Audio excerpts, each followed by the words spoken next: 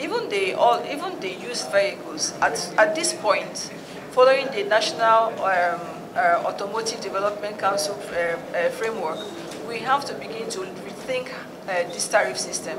I think that we should increase tariffs on imported vehicles to increase or to stimulate production in Nigeria.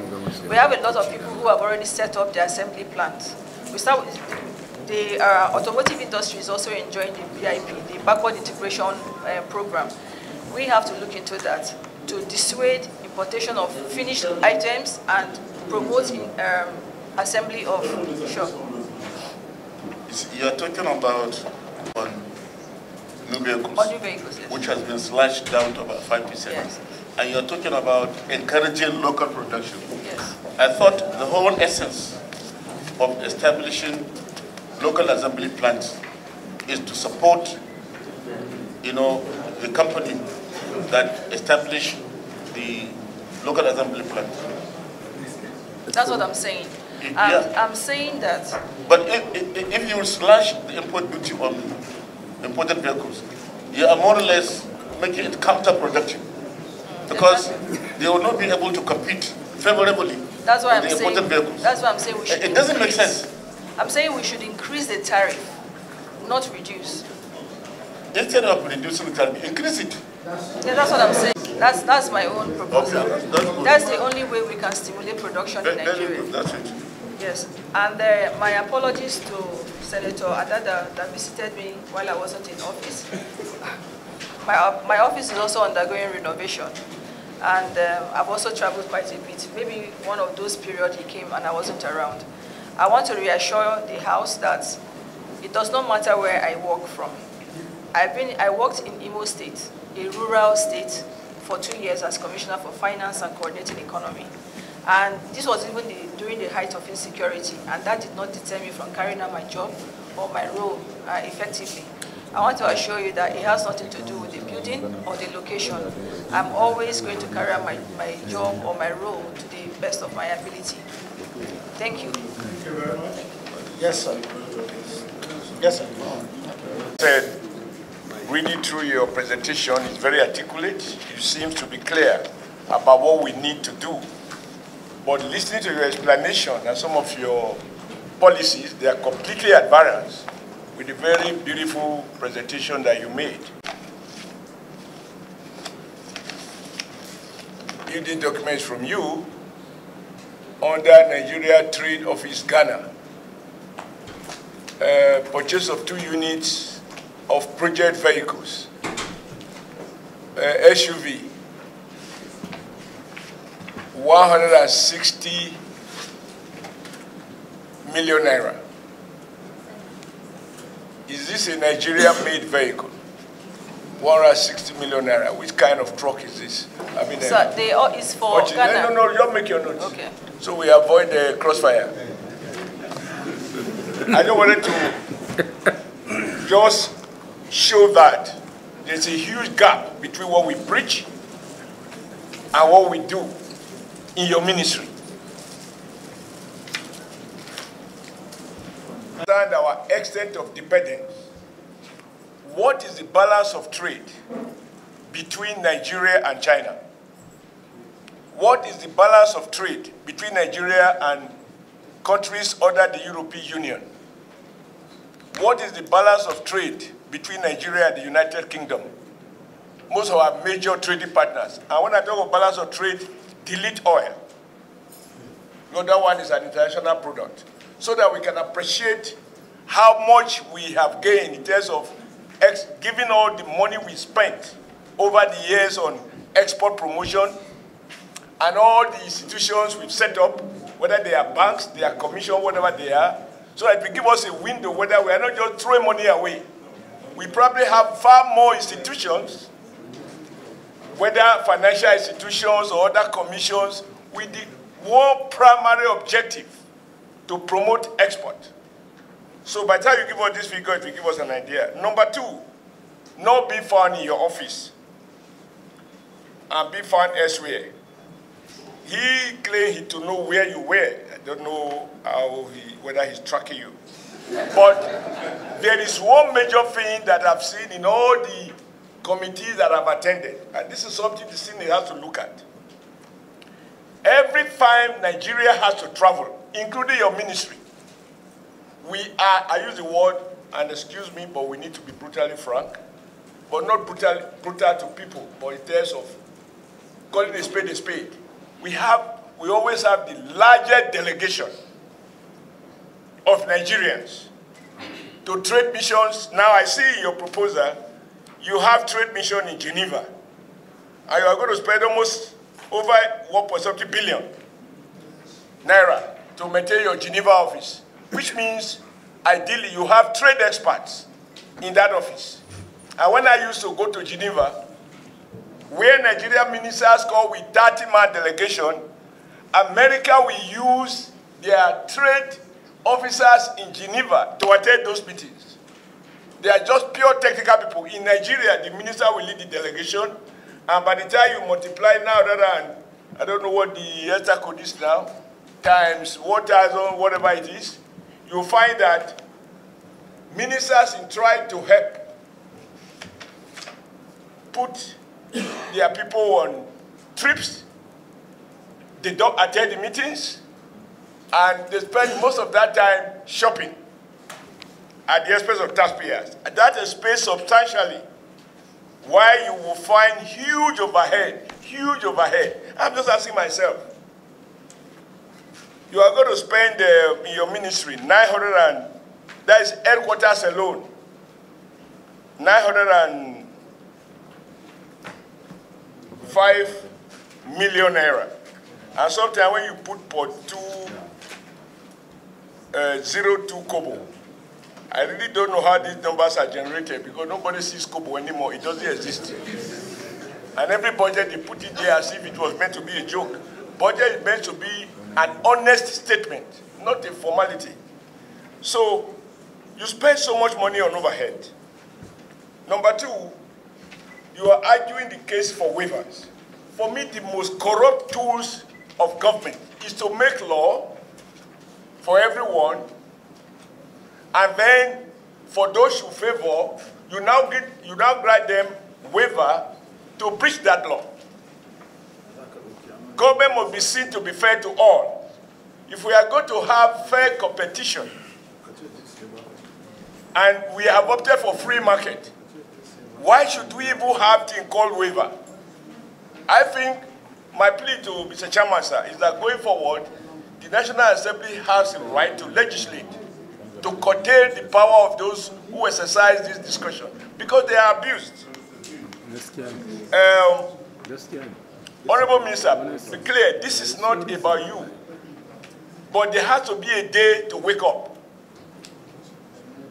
You know, somebody asked about Volkswagen, about Peugeot Automobile, about Leyland, about there was one in Bauchi where they produce tractors. Steer. It is our trade policies. This submission, recklessly in my view, to so-called WTO rules and so on, and then we expose ourselves to all kinds of goods and services coming in. Let me just give you, ask you one question. When you go to a restaurant, and as the Minister of Trade, you pick a toothpick and it's made in China, that toothpick is illegally imported and drawing the forex from our increasingly impoverished central bank? Or how does it come in? Under our laws, should toothpick not made in Nigeria be found in the Nigerian market? I'm going for this ridiculous one because each time I go out and I see toothpick, they have this small packaging, nice packaging, but it's imported. And then we talk about promoting trade. How? So there's something you need to speak to. And, okay. Time is always a problem here. Provided that next time, sir, we will not be rushed to approve money because we are in a hurry. Because those who pay taxes don't earn the money in a hurry. They sweat. We must be sure, not assuming, sir. No, excuse me. Custom officer implements trade policies. They do not formulate the tariff policies. They collect what has been imposed on them. Yeah, but you shouldn't be tired so much that not to know the difference. It's my father. It's my father. He knows we are good friends. So I just want to say, Madam, looking at this thing, we spend a lot of money on the Ministry of Trade.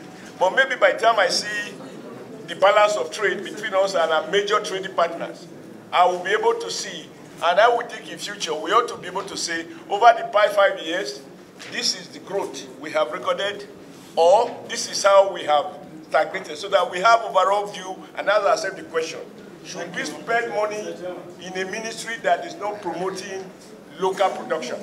I want us to set up a target, sir, where we should say, for example, all the cars in Nigeria, all those tires they were using in the past, not during Mongo Park era, just in the 80s, they were in Nigeria. In the early 90s, you have Michelin, you have Dunlop, you have several of them that were producing tires in Nigeria using rubber that is made or planted in my part of the country. And all of these are gone now. Any car you see on the road, the tire is imported. What are your plans to make a review? The reason I ask you, I didn't come to the Senate to lament. And Mr. President said during our campaign, and I believe he meant it, it is can-do spirit. So we are not going to continue, as this budget suggests, with old traditions, right? So you need to tell us, what are we going to do differently to get all the tires we're using in Nigeria made in Nigeria? The policy that brought them before was by government that says, in the military, unfortunately, I mean, rather interestingly, that says, if you want to sell tires in Nigeria, locate in Nigeria. If you want to clothe 200 million Nigerians, locate the textile factories in Nigeria. If you want to, because the only thing we have to sell to the world is our population. And so if you want to patronize that huge market of 200 million people, my friend, locate in Nigeria. That was the policy. It didn't occur by accident. And once we revise the policies, now, from what you are telling me, all the Toyotas on the road, and we have perhaps per capita the highest number of Toyota vehicles in Nigeria. I'm using what? We need to have a policy that seeks to make a complete huge change. Otherwise, year in, year out, we will go through these rituals. You will complete your tenure in 4 years. Our dependence will be much more than it was before you came. That has been the Lord of your predecessors, and may that not be the Lord of you and of the 10th National Assembly. Thank you very much, most distinguished. Just had everybody down there. It's still a comrade. Yes. Thank you, sir. So please, Honorable Minister. I am fighting for Nigeria. You don't know the danger you face by the number of people you have rendered unemployed. And now you want money for security. You have to deal with no security response to the security challenges we are having. Thank you very much. It means more great job for the people. Chairman, you are ruler of the order. Yes, next. Thank you. Yeah. I have a question. Waivers, trade waivers, are they at the discretion of the minister, the presidential concession? How do they come about? That's one. Secondly, trade is created by policies. Those policies, I'm sure you know that you can send things to us, the National Assembly, to approve for you. One of the things that's critical, the auto industry.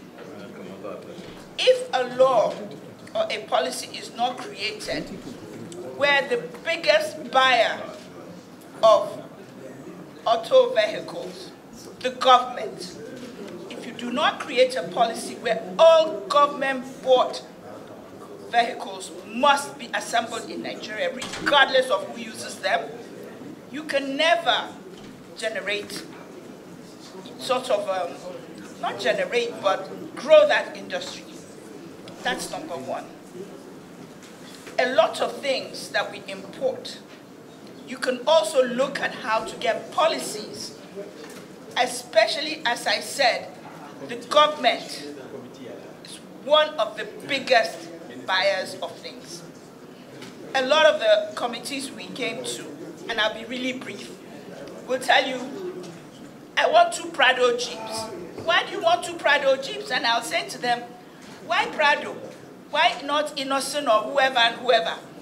They go, well, madam, actually, we don't care, as long as it moves. So that you need to find a way to either send to us, speak to the president, however you're going to do it, to create an atmosphere that is mandatory on our industries growing.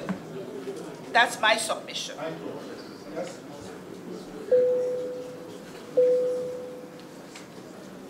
The support that we can get from the National Assembly, we will come to you to sit down and brainstorm on some of the trade policies that we think will take the country forward. And we can look at them holistically so that we don't also disadvantage any sector of the economy.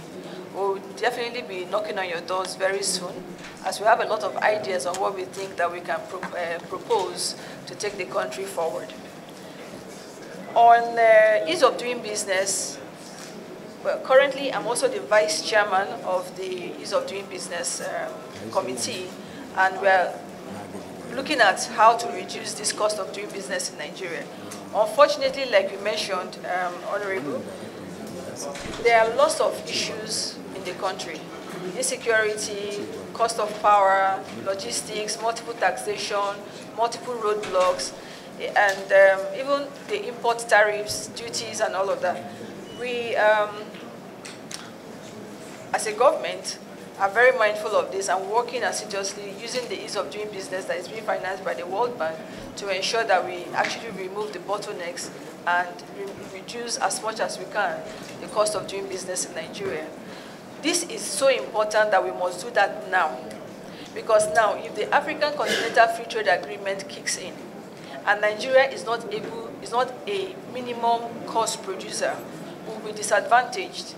It means that we will continue to be import dependent. The African Continental Free Trade Agreement means that there's a removal of tariff between countries in Africa to trade. And we cannot reject any import that comes into Nigeria because it is against the agreement. We will be obliged to accept whatever comes into the country as an import. Now, you can only import, so we would then be leveraging on free trade to reject some import because it's expensive. That's the law of competition, right? So if the products that are imported, even under the free trade agreement, is more expensive than the one you locally produce, consumers will naturally buy the ones that are cheaper using the law of demand and supply. This is what we will leverage on. It therefore means that for Nigeria to be competitive, we must drop our cost of doing business. We must. There is no brainer to it. So this ease of doing business thing is one thing I can assure you that I will champion with the best of my strength to ensure that we find ways of dropping the cost of manufacturing, especially in Nigeria. We must be competitive and the country must survive. We want to get to the point of being a net exporter, finished goods and manufactured goods, not a net importer of finished goods and manufactured goods. At the moment, we're exporting a lot of our raw material. The president has given a mandate that he wants to see export of value added of semi-processed or even finished goods out of Nigeria, not raw materials. For us to be able to achieve this and be competitive or achieve a comparative advantage, we must drop our cost of doing business. So I want to assure you that this is on our front burner and we'll do all we can to do it. And this is why I was asking for extra budgetary support. Unfortunately, I would like to explain to our comrade who thinks that my budget is too high. So we have 22 departments in the ministry, over 2,000 staff, and we are present in every state of the country. That overhead you're seeing is not even sufficient. In the 2023, I used my own personal money to do the travels that you've seen. Because the monies that are even provided for this investment drive by the ministry was not reflective of the inflation that we're currently seeing. Even the budget doesn't reflect the inflation that we're seeing and the inflationary pressures and the foreign exchange devaluation that we're witnessing. I can submit it over and over that that fund is not sufficient to fund our activities and to do all the major work that we have to do as a ministry to turn around the economy. I would like to talk about the balance of trade. Your Excellency, when I entered the office, that was the first thing I asked for. And it is unfortunate to mention here that we do not have that record in the Ministry of Industry, Trade and Investment. That record probably exists, but not with the ministry. It exists with the Customs and the Central Bank. If you notice, if you look in my budget line, there is a line item I provided there for trade intelligence. I propose to set up a trade intelligence unit right in my office. The purpose of the trade intelligence unit is to gather data. There is no way the Minister of Trade of any nation I know of can formulate or promulgate policies that is not based on data or that is not based on scientific evidence. We don't have that data. The data that we can even get from customs is also not accurate because we are still using manual methods of collecting data rather than automated method of collecting data. If you look at in the most industrialized countries, when goods even come in, there is very minimal manual or human intervention with their goods that come in, their cargo. From the time, from origination, when cargo leaves the point of origination to when they get into the destination port, there is automated tracking. Custom is already aware of what is coming in. When it comes in, it's scanned at the port of entry. So all of this data, the quantity you're bringing in, the item itself that you're bringing, the description, is available. It's in digital format. Now we are using AI technology to do a lot of data mining. Nigeria does not have it. I'm proposing to set up, the fund is not even, but we're managing the resources that we have to even situate, starting with having a database where we can even collate the data that is available and begin to analyze them and determine and even see, just based on what we even have, what is our balance of trade. The balance of trade is what fits into your balance of payment. If you're a net exporter, your foreign reserves will go up. If you're a net importer, your foreign reserves will go down. For us to survive as a country, our balance of trade and balance of payment must be positive. It must take care of our import and have enough reserve to buffer any economic shock that could happen. We don't have that, Your Excellency.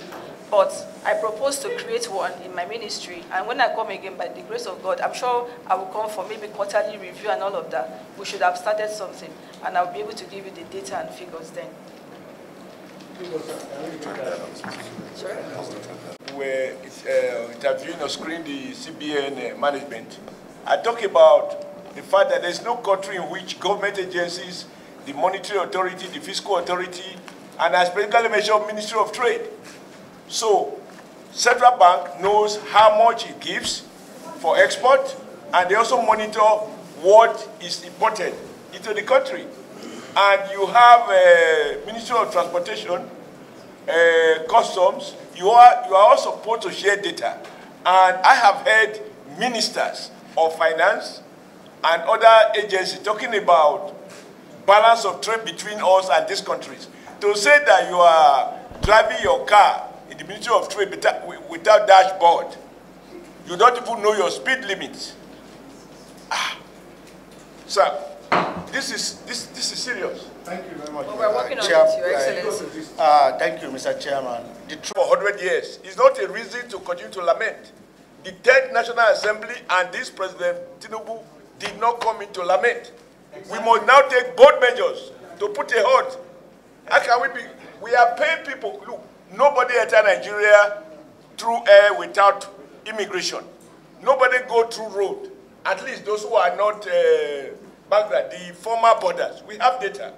It is better to have inaccurate data than to say you have no data at all. Sir, how do we measure whether we are progressing or we are regressing? Thank you, Chairman. That's what we are saying. We are saying. Why? When we have this number in the CBN, the Ministry of Finance, and Yes, Ministry of Finance, Budget Office. You should have them. We don't have to reinvent the wheel in every unit.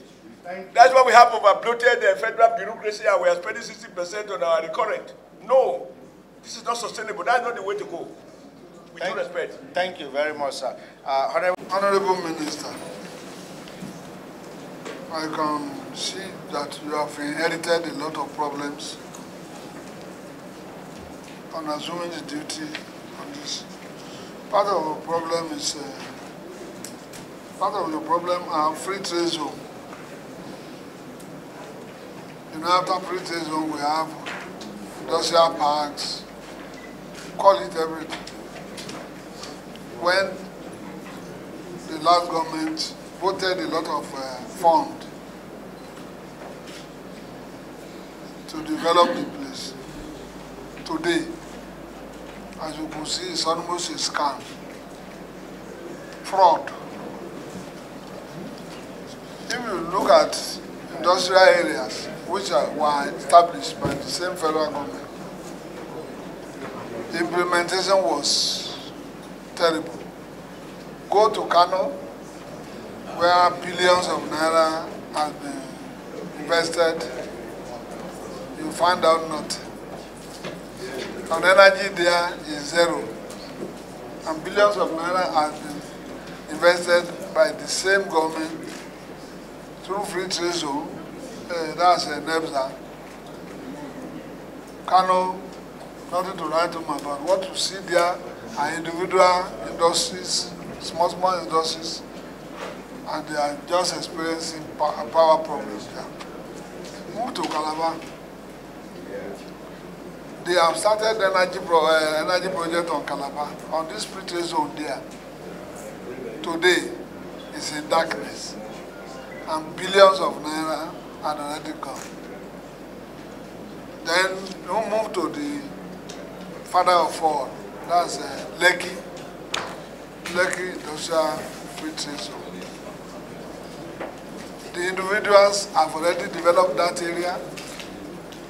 You see Dangote, you see most of these Chinese and Indians. To the extent that there is a private port there. So, my dear sister, the concept of a free trade zone is to make an area, designated area, to be a foreign country, where you see adults, Nigerians, go inside and foreign investors go inside to produce many locally consumed things to Nigeria. But most of them are for export. 10% will pass through custom and pay small duty. But today, I don't think they are producing anything other than those foreigners that are trying their best. If you go to Tinker Island Port, that area, there is another free trade zone there on the island. Mostly they are foreigners.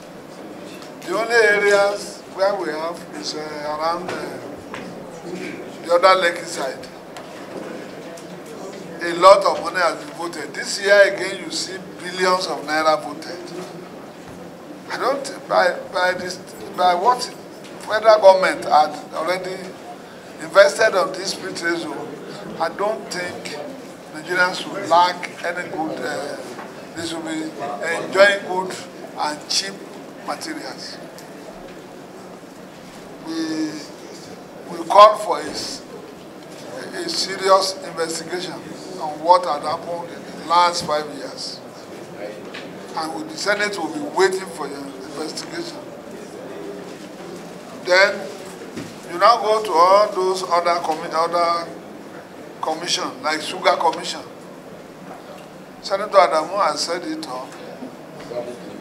But we that headed that trade and investment there, we tore down to his locality where these sugar factories and agricultural products are supposed to be. When you get there today, it's a carcass of its own. And the Sugar Commission that billions of naira voted to monitor that place. Then you now go to port. You see a lot of sugar factories around the Kui. What is brought there today is raw sugar, just to package to Nigerians. Where all these are found, including the waivers and exceptions we have given, governments will be able to investigate very well, so that at least we move forward. Without investigating what happened in the past, Nigeria cannot move forward. There are a lot of serious investors that will want to come. They are at the inception, and even local investors want to invest in Nigeria.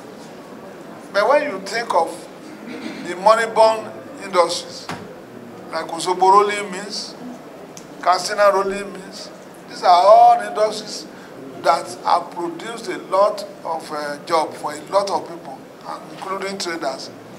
But in the last 25 years, nobody thinks of them to bring them up. All what we are seeing now are the iron rod being manufactured through scraps. So my dear sister and my dear brothers, the automotive industry too is not doing fine. They are mostly dominated by foreigners. Few Nigerians like my brother in Nenewi, then about 2 or 3 in Lagos. There are about 3 Nigerians are there. But the ones that are around the Badanko, they are majoring in importing finished goods, selling at a higher price to the people. Your ministry must look into it. If not, we will take action from here. So, my dear minister, you have started, you have given us all what we want, we intend to do to change the narratives, to set up modular industries that can bring jobs to all the young ones. And with this, we'll be able to, I will refer you again to page 10 of your submission, your budget proposal, items 84, 85, 86, 87, 88. We need a lot of clarification on this, so that it will not be business as usual. See?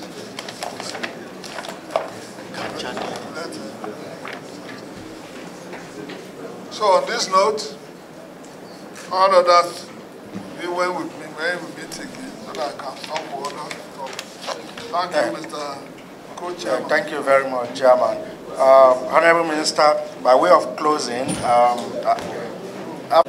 one is the Ways and Measures Bill to make them an agency and empower them to do much more. And then we also have the Federal Produce Inspection Bill. We think that they also have the capacity to do a lot more. So it's before you, and we would like to employ your quick resolution to pass the bill quickly. We also have the NEPSA, the free zone and the oil-free zone bill before you. We recalled it just to check again that everything within it is as it should be. Will represent that. You know, the bill for the free zone was established in 1992, and the one for the oil and gas free zone was 1996.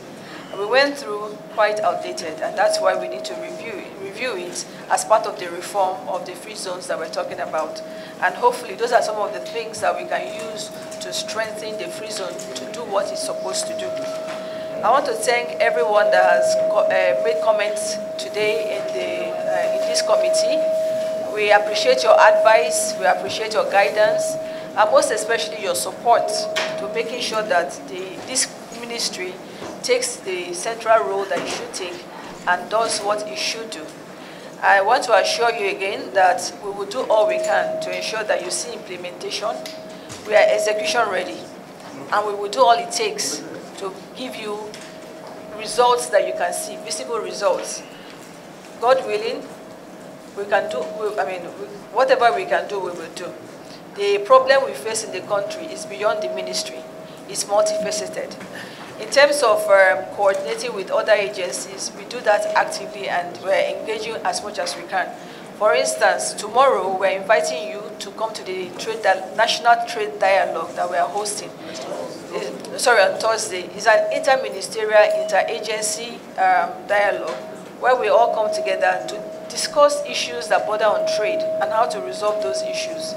It's something that we're starting, and we think that we will have this frequently to be able to have that common ground where we can come up with ideas and issues or solutions to the issues that we have and resolving them quickly. So I invite you, that's on Thursday at, we have the details, we'll send the details across to the chairman. Thank you, and I want to assure you that I will definitely leverage the support you've given me and this open platform to come to you for more advice and more initiatives that can move this country forward. Thank you very much. Thanks for checking out SYMFONI on YouTube. Please be sure to subscribe and like our videos for updates.